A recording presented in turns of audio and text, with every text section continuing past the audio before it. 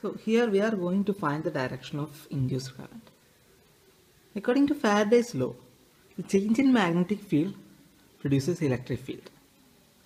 And due to that electric field, a current will be induced in this coil. So the direction of induced current is governed by Lenz's law. So according to Lenz's law, the current produced in the coil will always try to oppose the force producing it. So based on that law, we are going to find the direction of induced current. Here we are taking two cases. This is the region with magnetic field and this is a metallic square loop. Here we can see that we are entering the square loop into the magnetic field. So in this case, the intensity of magnetic field increases. So on that case, to find the direction of induced current, we just put our thumb in the opposite direction of the magnetic field and the curling fingers will give you the direction of current. Here the magnetic field is into the paper, into the board. This cross sign indicates that the magnetic field is into the board. So we are putting our thumb opposite to the magnetic field and the curling fingers gives you the direction of the current. So here the induced current will be in this direction. So in case 2, we can see that the intensity of magnetic field is decreasing. That is, the square loop is coming out of the magnetic field. So in the case of intensity of magnetic field is decreasing, just put your thumb in the direction of the magnetic field and the curling fingers will give you the direction of electric field. So here the magnetic field is into the board or into the paper. So just put your thumb in the direction of magnetic field and the curling fingers will give you the direction of the current. So current will be in this direction.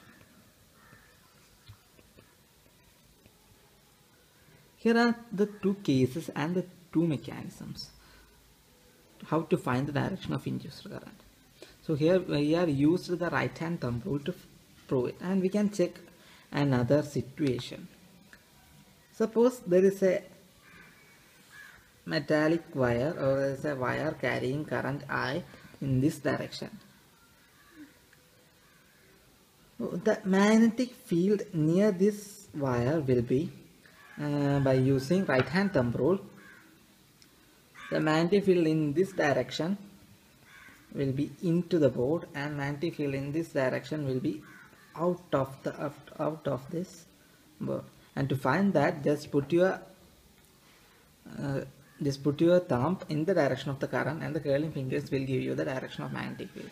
And suppose there is a loop. Loop can be of any structure. It can be square, it can be a circle, or there is no need of to be a specific shape. So if the loop is going out, the velocity v, comparing with the previous situation, we can see the intensity of magnetic field is decreasing. So on this case, just put your thumb in the direction of the magnetic field and the curling fingers will give you the direction of induced current. And if a square loop is coming towards on this side, comparing with the previous situation, the magnetic field is increasing. So just put in the opposite direction of the magnetic field. Here magnetic field is coming out. So just put your thumb on the opposite direction of the magnetic field and the curling fingers will give you the direction of the induced current. And the induced current will be of this direction. Hope you guys understood what I meant, and thank you.